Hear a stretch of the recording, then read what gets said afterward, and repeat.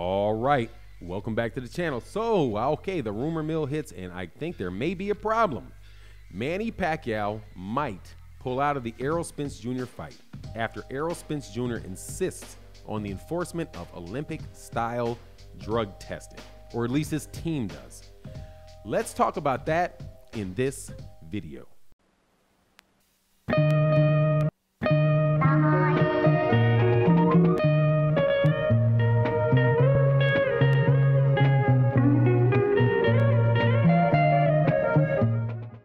All right, welcome back to the channel. So, man, we got a lot of drama in the welterweight division. Errol Spence Jr. and Manny Pacquiao are supposed to be fighting.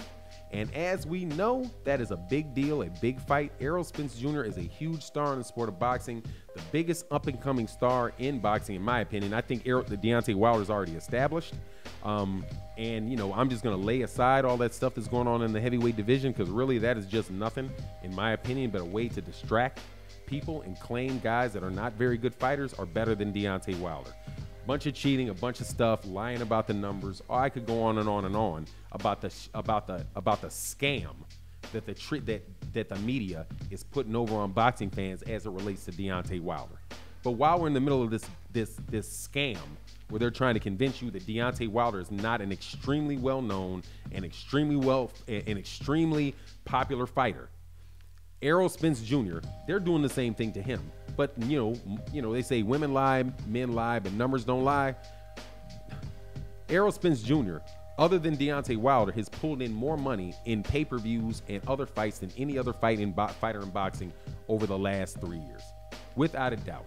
More money than all of them. If you're talking about pay-per-view buys and all of that, Errol Spence Jr. and the ticket sales in Dallas Stadium, Errol Spence Jr., other than Canelo Alvarez, has been rising like that. Then you also have Manny Pacquiao, who's also clearly a well-established, in many people's mind, all-star, you know, all-time great, right? Having this fight. And if, right, Errol Spence Jr. wins the fight, Errol becomes this huge star because he beat Manny Pacquiao, right? Presumably. Because who knows what these media guys will do. They'll swear like, you know, Andre Ward was supposed to take off to the moon after he beat Kovalev. But they didn't want Andre Ward to beat Kovalev, so, you know, Andre Ward gets nothing, right? It was supposed to be a fight for pound, #1. But then when Andre Ward wins it, you know, that subject somehow just disappears from the lips of the media. So if Errol beats Manny, in my mind, I'll be saying, yeah, he'll be the biggest star in boxing. I guarantee you the media that is paid by Bob Arum will not see it that way. Anyway, Errol is, though, however, taking this fight, from my understanding, and I'm not talking to Errol Spence Jr., I'm not talking to Errol Spence Sr., I'm not talking to Derek James, I'm not talking to any of these people. I am talking to people established in networks that are talking about the negotiation and know things that are going on that one party may know, the other party may not know. Okay? And one of the things that that is going around, my understanding is that there is still a hurdle to that fight. And the hurdle to the fight is the drug testing. Errol Spence Jr. or their team want drug testing. They want, my understanding is, I could be wrong on this point, but they want Olympic-style drug testing. They want blood and urine, and they want that fight, and they want him tested well before the start of the training camp. And they want him tested throughout the training camp and after the training camp, because many people, and this is just logical, say, hey man, how does a guy that started, who's basically a 126 pounder, run around with an extra 20 pounds of muscle on him, knocking people out? He's 42 and he's still not getting tired. And to boot, he's not getting drug tested. The rumor is, and this is, again, I'm telling you the rumors, the rumor is that Manny Pacquiao did not have any drug testing for Keith Thurman, and that was negotiated in the contract, that he was not going to have drug testing. And the reason why, my understanding is, that he says that he doesn't want the drug testing is because he's a senator and he cannot, right there, be followed around as a senator by drug testers, right? Because if you're a sitting senator, your actual location is a security issue. So he as a Philippine senator, if he is on like a diplomatic trip somewhere in Asia for the Philippines, they're not going to allow a drug tester to follow him around and take his blood. So Manny has a national security excuse for not having, number one, having needles put in his body. because as a senator, you have to approve. You have to take a needle to get blood to take that out, right?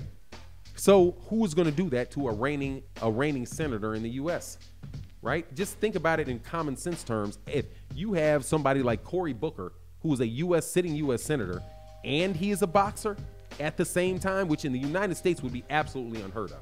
However, it would create, if he was a boxer, all kind of issues with his personal information, right? His blood, you can't take his blood, because if you take his blood, then you can do all kind of stuff with his blood, right? You can plant it here, you can do that with it, you can frame him. People are very, very concerned about what happens with politicians and their personal information. Also, you're not going to be able to follow him around, because what if he is with somebody that may be the Pope, right? If he is sitting talking to the Pope, you're not going to be able to come in there and test him, right? He's going to be like, no, I'm not going to be able to be tested. And then he will tell you what time and where he'll be able to do it. And quite honestly, if he's not able to do it, he will send his blood to you, right? Because his argument is, I'm a U.S. senator. I'm just extrapolating from what a regular U.S. citizen would, a regular U.S. senator would do. When you have like Cory Booker, or take Kamala Harris, who was a U.S. senator, you cannot drug test her. You cannot follow. She in and of herself her information is classified. Where she lives is classified. If she gets a cold, it's classified. Same thing with a senator. If a senator has cancer, they're not going to tell the general public that senator has cancer. They're just not going to do it. For his own personal safety, for the security of the votes and everything he's trying to do, they're not going to alarm people. And they're definitely not going to give you ready access to wherever he is whenever you want. So my understanding is Manny Pacquiao hides behind that and says, I will send you my blood, I will do this, but the other people know I'm not willing to do that, because how do I know you're not sending me somebody else's blood? So the fact that, and this is a reasonable issue for Manny Pacquiao's personal security and Errol Spence Jr.'s team, I don't know if this is Errol Spence Jr. himself, right? I don't know if this is the testing, because these things tend to be very secure, right? But they're saying, look, man, we can't even tell Errol that he can't be drug tested, because that's a national security. We can't let people know the protocols of our security. We can't. So for his safety, Errol can't even know where he is at any particular time, because again, that is a international security issue between the Philippines and the U.S. It's a very complicated situation. The truth of the matter is that if Manny Pacquiao wants to fight, Manny Pacquiao needs to quit the Senate. Because if you quit the Senate, then Errol doesn't have any issues about knowing that it's actually your blood being tested and not somebody else's blood being tested, right? And that's a reasonable thing when you see guys having fight after fight after fight with no blood tests. And people are asking, well, why doesn't he have a blood test? You can't have a blood test because he's a national security. He is going to be running for president of the Philippines. He absolutely has a ton of security protocols around him that do not apply to normal people. And that are, by the way, even the information about the protocol is a top-notch national security. So that is, in essence, the problem with the Manny Pacquiao fight. Errol Spence Jr. can fight Manny Pacquiao without a doubt. He can beat Manny Pacquiao, but he has no visibility whatsoever into any of the information around Manny Pacquiao on a day-to-day basis. To follow and know what Manny Pacquiao was doing in the preparation for a fight would be akin to knowing who was a center, Ted Cruz. Knowing where Ted Cruz is, if he catches a cold, what food he's eating, all of that. What the name of his secretary is, they're not going to know it because it is a national security issue. So, from my understanding, the people that are concerned for Errol Spence Jr. are saying, we don't care if you announce this fight, Al Haymon. We don't care if you put it on the schedule. If Manny Pacquiao is not tested, the fight is not happening.